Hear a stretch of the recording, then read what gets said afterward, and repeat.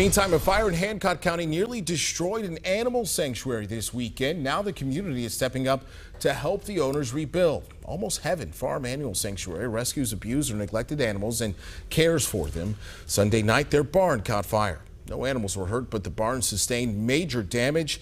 Now the community is rallying behind them. There hasn't been one neighbor that hasn't showed up with a rake, with a shovel. It's been amazing. Sanctuary has raised $2,500 to help rebuild the barn and provide temporary shelter for the animals. If you'd like to help as well, you can go to our website, cbs4indy.com.